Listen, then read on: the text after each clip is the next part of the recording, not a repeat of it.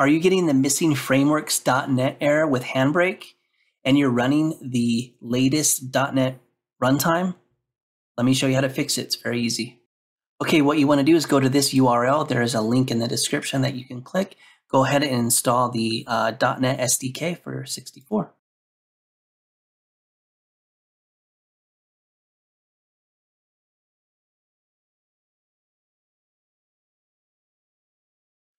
Okay, so we installed the SDK, clicked Handbrake, and the error still exists.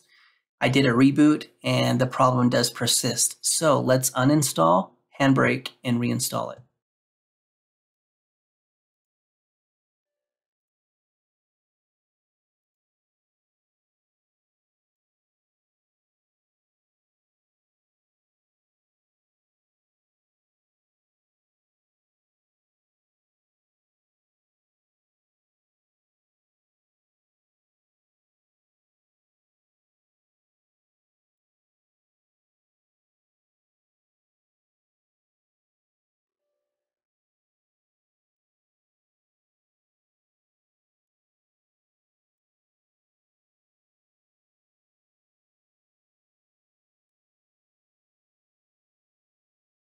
Okay, so after reinstalling, go ahead and relaunch Handbrake and it should work.